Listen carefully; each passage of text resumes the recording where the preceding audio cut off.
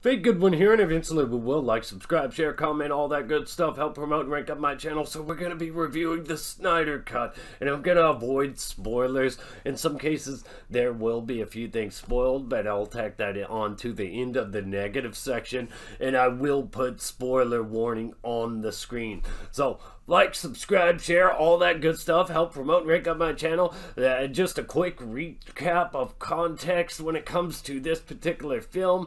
Zack Snyder's Justice League, DC Entertainment, DCEU, DC Extended Universe, DC Comics Films, however you want to label it. Man of Steel, Batman v Superman, and Justice League. They were all meant to be part of Zack Snyder's unified vision. Tragedy struck. He left. This film does have a dedication to his daughter Autumn, but he left the Justice League film at about 70% complete, I think. WB brought in Joss Whedon to do what they thought was a course correction, I guess, to more tonally align themselves with Marvel. For people dying to see these DC Comics heroes come together on screen for the first time on big screen in live action. That meant getting a film that was average at best, and at worst getting a two-faced, disoriented film suffering from a case of double vision, stripped of the meaty substance, the fleshed out characters, down to the bone for runtime, under time constraints, frustrating time constraints. These actors who considered Zack Snyder a friend had to work under those conditions, knowing why he left, having to work with knowing his film was being butchered, his vision was being butchered, a very stressful, frustrating, undesirable thing to experience, work environment. And after you had all believed the claims of Ray Fisher, it was a toxic environment. Aside from all the claims and stuff like that, this is an HBO Max exclusive. Zack Snyder does have a special message tacked onto the front of the film that thanking everybody for their support. So you're going to get an honest review right here.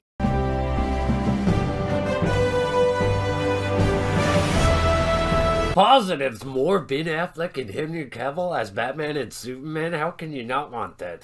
That is the problem. This is probably the last time we're gonna get them like this in these roles, and that's a damn shame. And so eat this up while you got it. I know I did it. Gal Gadot back as Wonder Woman, kicking ass.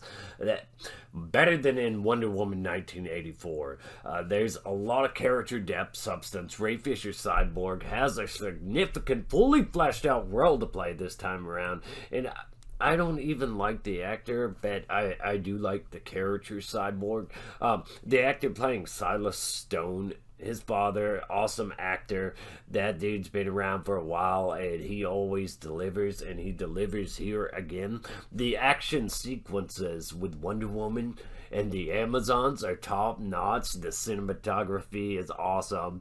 It is a film about the rapidly approaching doom and gloom, but Batman himself feels less like doom and gloom than previously depicted in Batman v Superman, which is something I actually appreciated. This film does have proper setup for the villain and plot. It's fully fleshed out, has some quality Batman action, and we get some scenes with really cool, surprising characters. Though brief, very awesome. And Alfred has a significant role in here. He does feel like part of the team. The film has a dreamlike quality to it, though, because this is something, it feels like this was pulled out of an alternate dimension. We're not supposed to get this. What is this? And just, it feels like it's also pulled out of an alternate reality, because it's playing by different rules and stuff that studios don't abide by.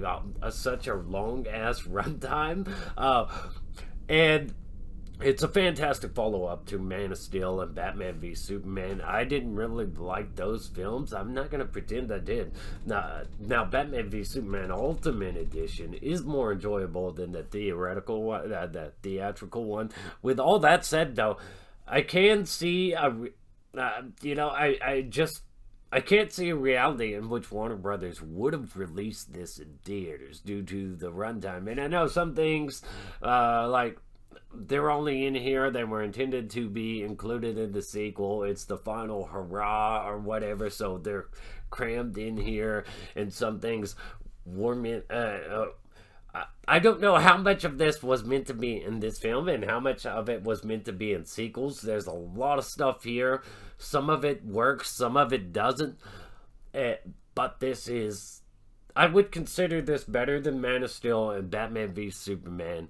I haven't been particularly fond of Snyder's vision of it, but this one, it does feel lighter, and it doesn't make the characters seem so grim. However, I still want some more Henry Cavill Superman, and a bit more of that classic Superman. Anyways, like I said though, this film does have some problems, and hardcore Snyder fans aren't going to appreciate me talking about them. So let's move into the negatives, where we start to piss some people off. So negatives on this one, I didn't get as much Henry Cavill as I wanted. He comes in very late. I didn't get enough hand-to-hand combat from Batman, that kind of action. I really would have enjoyed seeing this Ben Affleck Batman do more like hand-to-hand stuff. The film takes hard cuts into each chapter intentionally because it was going to be delivered as a miniseries. I don't like the cuts. I understand the cuts. It is 4 hours long, so these bookmarks might be appealing to some. There's a lot of scenes I feel could have and should have been cut because they don't really contribute to the story that well, and they kind of negatively impact the flow and extend the runtime to an unnecessary degree. The intro and setup for Barry Allen didn't feel needed, and the execution felt off-putting. His portrayal still feels off-putting. The way Ezra Miller runs, it looks off-putting, it looks silly, it looks dumb, and everything about Ezra Miller as Barry Allen, I just don't like. I cannot get on board with it. His jokes fall flat for me. I don't like any of the humor. They leave me pretty damn stone-faced. Ray Fisher's Cyborg wasn't given emotional range. He's still expressionless, robotic, but there is substance to his story this time around. But it does nothing to show if this actor has any range at all. It does nothing.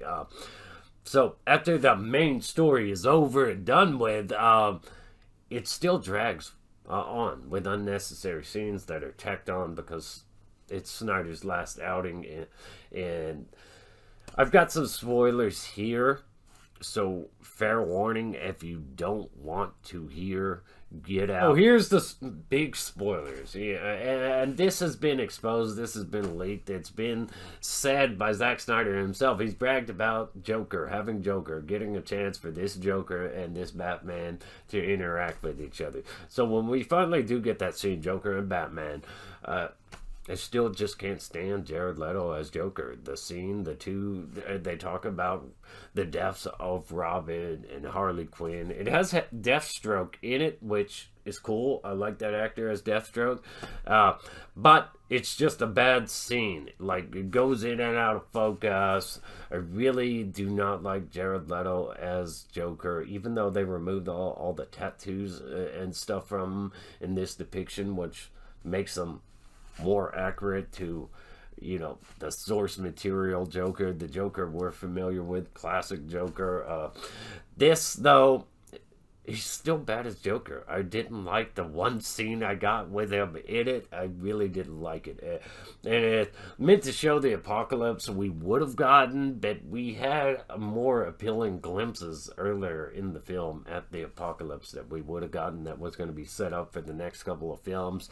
Next up, Martian Manhunter is actually in this film, and I did not like the character design. I actually think he looked cooler on the CW Supergirl show, which I do not like and cannot stand at all. But I do think their Martian Manhunter looked cool. And the character had a couple scenes in this movie, and as cool as it is to have him here, it should have been delivered in a better way, or not at all, because it doesn't really add any value to the story. You could have had him like pop in and save the day or something, do something. But just the scenes he's in here, they don't really make much sense to me. And that's pretty much all I've got to say for spoilers. Alright, so overall, I don't like Jared Leto, Ezra Miller, Jesse Eisenberg, Amber Heard, or Ray Fisher as these characters, but I still enjoyed this film, so that should say a lot right there. That should say a lot there. There was a lot of substance brought to Cyborg's role. He's pivotal and essential to the story here, and they really fleshed out a lot of this stuff, but there were also some things that didn't really need to be fleshed out as much as they were some things that didn't need to be in here at all. There were a couple of scenes that kind of just annoyed me and irritated me, like that one there or that one there. Some of the music just didn't really fit for me, and some of those scenes that drugged out, it's like, well, why do we have to have that day? You could have cut that and it would have flowed better. There's quite a few things in here that you could have cut that would have made it flow better. There's like all that stuff tacked on at the end that's really unnecessary. It's his final hurrah. I get it though. He wants to show everything, get as much, milk it as much as possible, squeeze that lemon for all of its fucking worth. And you can't blame him now. But overall, I still think Ezra Miller is the biggest problem with this, and that most of his scenes could have been cut, other than, you know, Batman just finding out, oh, there's this kid at the convenience store. I caught him on camera, and now I can just find him, and just leave it at that. You don't got to do all that introducing him, showing him save Iris West, all that stuff that they're doing there. Not a fan of it. Not a fan of that. There's a lot of enjoyable action in here. There's some great substance brought to these roles and depth, but there's still a lot of flaws, problems, faults. Some casting choices aren't particularly the best. No emotional range was really given or showcased through Cyborg. He just comes off kind of miserable and robotic. But as for the rest, pretty enjoyable. I'd say that it was pretty enjoyable. It's very lengthy, it's very long, but I'd give it a solid 8 out of 10. I would give it a solid 8 out of 10. So let me know your thoughts, your opinions. Do you think that I'm rating it too high? Do you think I'm rating it too low? Do you think I'm criticizing too much? Do you think I need to go straight to hell and fuck myself? Do you think, yeah, these are fair criticisms. And 8 out of 10, because it's got great cinematography, it's got solid action, it's got a villain with purpose and substance to it, it's got a lot of characters with a lot of depth. Everybody kind of feels like they have a real role on the team, a real point of being there. But some of the other characters, Lois, Martha Kent, some of these other scenes don't seem like they're absolutely necessary. Not all of them, and it makes the film linger a little bit longer than it should. But let me know your thoughts and opinions. Fake good one here. Eventually we will. Like, subscribe, share, comment. Stay awesome. Rock on.